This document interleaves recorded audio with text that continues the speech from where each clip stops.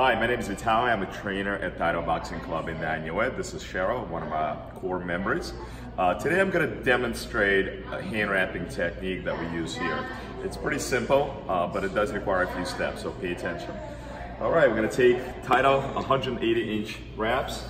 Cheryl, give me your hand. You want to put out your hand. You want to make sure that your fingers are spread out so we can put some pressure on the tape. We're going to loop it around your finger, and we're going to use this face down to go 3 times around the wrist. I like to go up pretty high in the wrist to give you a little bit more leverage. And from here, I'm going to go right into the knuckles and go 1, 2, and 3 times again.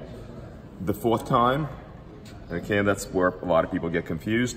I like to go and wrap the thumb and lock it up, okay?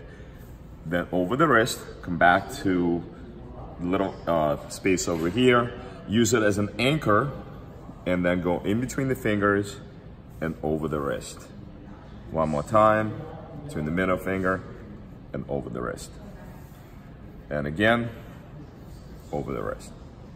Okay, from here, you just can give one more time around the knuckles, crisscross, and finish right here on the wrist.